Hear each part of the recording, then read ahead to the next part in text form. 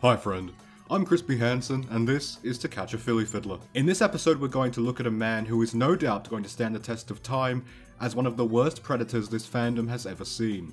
Meet 34-year-old Graeme Kelly. He lives in the county of Kildare in Ireland. He's an epic gamer, a fucking sick dancer, and a fucking sick individual. From enjoying Folcon, the pony version of Lolicon, to spamming minors on Twitter to befriend him, to letting his dog die a slow, painful death instead of euthanizing him, to actually trying to get into a relationship with a minor, among many other things, this man is sick, disturbed, and I believe to be a genuinely dangerous individual. Graeme has gone by many handles on Twitter over the years. His current one at time of recording is gamer_Graeme, but he's gone by some absolute bangers in the last few years, such as @ILoveCartoons32, @GKIrish2020, @IrishBronyKelly, and @IrishBrony25. On his various accounts over the years, he's made his interests very, very clear public knowledge. He's heavily into ABDL, adult baby diaper loving or something like that. He's in this very fandom of bronies, but his interests aren't from a genuine place of mental therapeutic well-being, rather they're from a disgusting, sick, disturbed purpose. Graeme likes kids. And everything involving kids. Toddlers to teenagers, human to furry, his love for kids stops at no bounds. He retweets and replies to flat-out cub pornography, expressing his adoration for the abhorrent genre very openly. He tweets directly at people and often spams them to totally irrelevant original tweets with a notes app message, him shirtless, gifs you'd see from your grandma on Facebook, or just begging them to speak with him. Now these behaviours alone aren't entirely illegal, surprisingly. What is illegal is trying to get into relationships with a minor. Graeme has attempted to groom minors on several occasions, the most damning of which took place in, I believe, late 2019, in which the conversation goes as follows. Hey. Hi, how you doing? I'm good. How are you? I'm doing okay at the moment. I'm just gonna do a gaming video on my gaming channel at the moment on YouTube. Oh, cool. What game you playing? I'm gonna be playing Dream Daddy on my gaming channel on YouTube. Oh, I never heard of that game. Tell me a little about yourself. Okay, my name is Graeme Kelly. I'm Irish. I'm from Ireland. I'm 30 and I'm single. I still live with my family because I don't have the money to move out on my own. And I've got 2 brothers and 1 sister, and I've got special needs, and I'm a slow learner, and I'm an office assistant for a company called Murphy Surveys, and I'm a YouTuber and a gaming YouTuber, and that's all you need to really know about me, no love. Oh, that's cool. I'm a bit weird because my name isn't Gabriel. I'm actually a girl from a small town called in Kildare. My name and I don't want to put it on my Twitter account because I'm afraid I'll get bullied for liking MLP.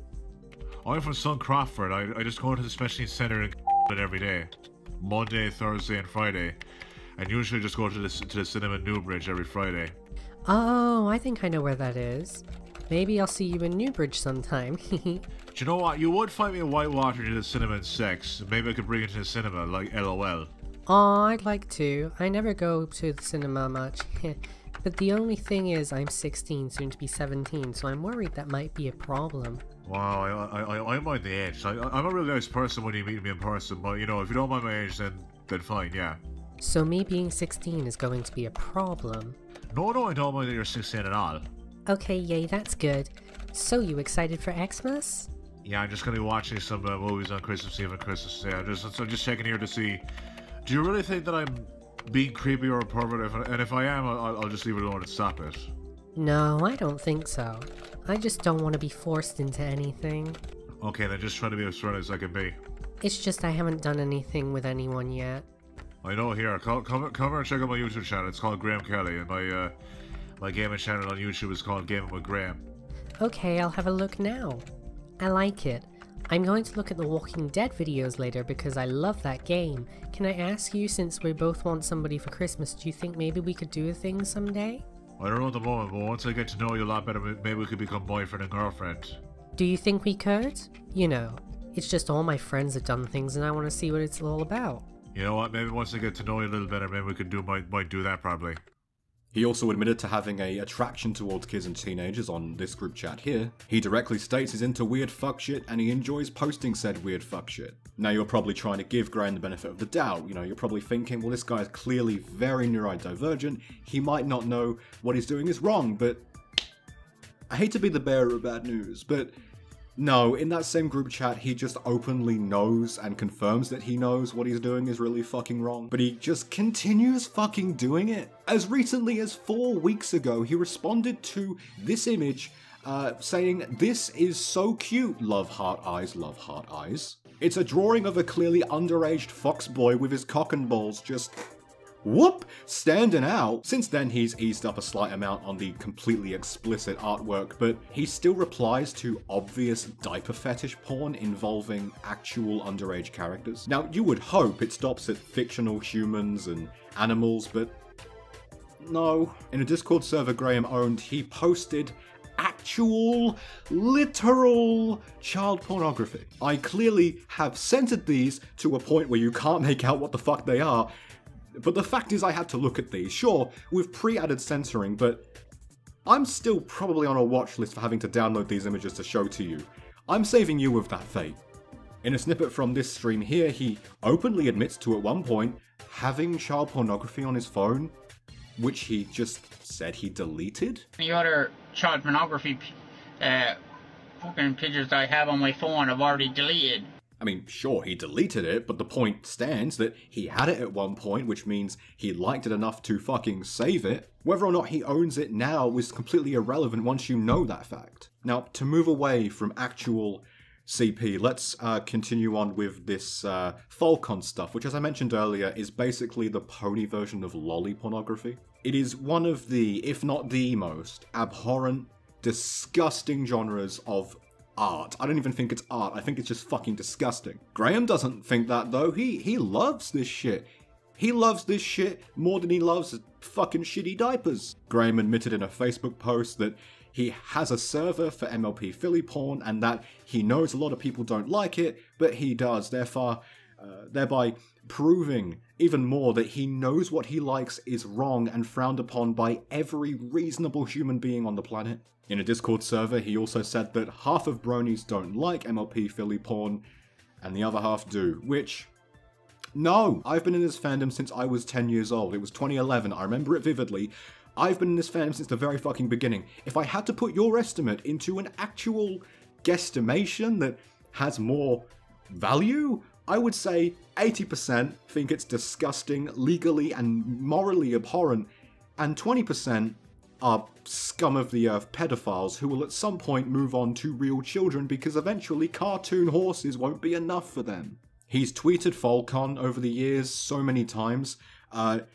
He had, and maybe privately still has, a fixation on the Cutie Mark Crusaders, characters in which are guesstimated to be between 7 and 14 years old. He loves the humanized and anthro style specifically, which is just more evidence that he likes human kids. Speaking of kids, this melting boulder has a fucking nephew. Poor child. In this video here, Graeme says that, quote, if he was a pedophile, he would have defiled his toddler nephew by now. If I was a pedophile, I would have literally had sex with my nephew by now. Which, as a sentence alone, is jarring to hear. It was jarring for me to put that into the script. It was fucking jarring for me to quote it. But he says it like it's just an everyday fucking sentence he says. But Graeme, you don't have to physically harm a child to be a pedophile. Dictionary.com fucking defines a pedophile as an adult who is sexually attracted toward children. You don't need to commit a physical act of molestation to be a pedophile. You just need to be attracted to them, which, as you've shown in all the things you've posted and the things you've fucking said, is the case. Whether you like it or not, Graeme, you are a dictionary textbook version of a pedophile. Fuck's sake, you go live a lot, and somehow the topic always relays back to kids. Speaking of streaming, Graeme is an epic gamer, and what do epic gamers do? They stream. Graeme had a live stream in, I believe, late 2020, where he just explicitly thinks out loud and wonders if Bart Simpson, a canonic 10-year-old, knows about the world of sex yet. Like, I'm looking at The Simpsons right now. So I am. I'm watching, like, all these episodes of The Simpsons. I'm thinking to myself, like, how fun it is that Bart Simpson is having all this great time at being 10 years old. And that he has a younger sister. Like, I can understand that in the show The Simpsons, Bart Simpson hasn't learned about the world of sex yet. He doesn't understand what girls have between their legs yet. Saying that at his age, his hormones should be going wild. I'm just thinking to myself, like, Bart is 10 years old. He should be, like, his hormones basically should be going completely wild. In this same stream, he complains that he isn't able to talk to a child. He specifies an 8-year-old, which is oddly specific, stating that people would call him a pervert or a pedophile. Down my age, when people literally see me, they're like, oh, Graeme's a 33-year-old man, he shouldn't be talking to 8-year-old kids, he shouldn't be talking to 10-year-old kids at his age. Like, he's a pervert, he's a creep, pedophile for talking to these freaking type of people. But would you blame me? Like, I do miss my childhood. He then tries to link that with the more innocent sort of excuse of, I miss my childhood. Mate, you miss being a kid. You want to relive the memories? Do what I do. Sit down on the couch, get a glass of whiskey and watch The Wiggles or some shit, dude. Don't try and talk to literal children. Don't get involved in pedophilic fetishes. Don't try and hide your sexual tendencies toward literal children behind a moronic excuse of sentimentality. Now, this next topic is quite different and it relates to abuse of household pets, but I'm assuming if you've watched it this far, you might be able to handle it. But I'm just saying, just in case, if you don't want to hear about Graeme's abuse towards his dogs. Whoa. In, I believe it was 2020, Graeme spoke to somebody in a group chat revealing that the dogs in his household were not wanted by him or his father. In fact, his father is reported to kick the dog sometimes, at one point breaking one of the dog's legs. In this situation in particular, however, one of the dogs was injured so gravely that the poor good boy had to die a slow, agonizing death in the filthy hallway of the Kelly household. Graeme claims they didn't have the financial stability to take the dog to the vet for euthanization, which is a crock of utter garbage. Graeme owns a PlayStation 5, a console worth €760 at CEX, a second-hand tech store. But knowing Graeme, he probably bought it full price retail value, brand new. If you can afford a PS5, Graeme, you can afford putting your dog down to give it the death and the grace it deserves. To step away from his abuse of dogs, we have to move back to weird shit with kids, but this time away from Twitter and toward his personal Facebook page. His Facebook is just, I'm scrolling through it now and it's a lot. Also, fun fact, he fucking knows about me, lol. But on the more serious bits, he loves to spread his diaper-loving ways in full view of his family and friends. He also loves posting the more safe type of folk on Facebook. Here's a post from May last year. Sweetie Belle and Scootaloo just lesbianing up. You know, canonical children making out. Sure, Graeme, nothing sexual about that. You just like the art. Some people out there would think that that is consider me being a pedo or a pervert of either MLP, like pictures of the characters in MLP in diapers or little kids in diapers.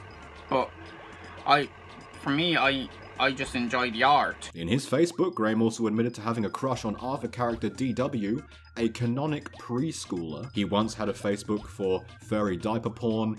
He asked an artist in a comment if they could draw him as a child committing a sexual act on another child.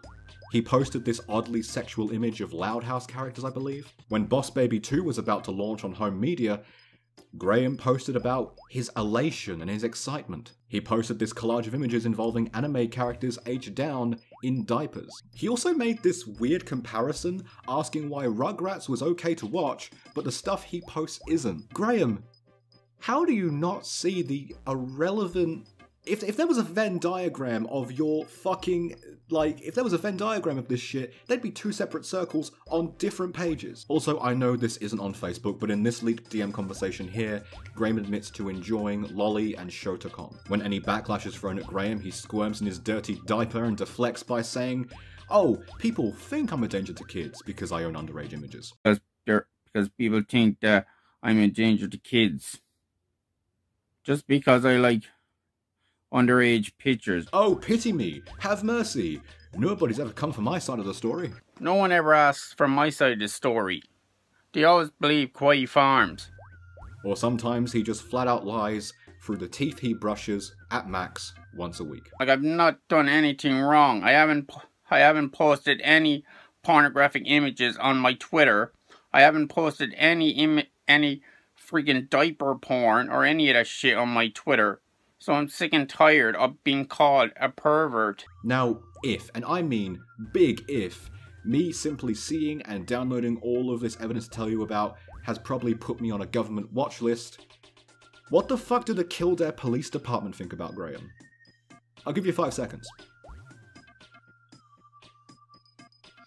Answer: nothing. They don't give a shit. Good job, Irish law enforcement. If Graeme's local PD did fucking nothing about him after like 3 reports over the course of a few years, let's make sure they fucking do something. Let's get hundreds of reports on this guy in a span of the coming few weeks, and fucking pray to God that they fucking do something this time around. In the description, I've put a link to the Kildare PD anonymous tip site. If we report this fucker en masse to them, in the span of, again, the next few weeks, I'm fucking hoping they'll do the smallest amount of police work. At minimum, get this guy on a misdemeanor. At maximum, fucking put him on trial or get him a psychologist. Maybe they'll stop sitting on their ass drinking Guinness and watching Take Me Out. But maybe that's just wishful thinking. Oh, fuck me, this man. Why did I have to, like, fucking put episode 2 as the one with, like, the worst Predator we've seen?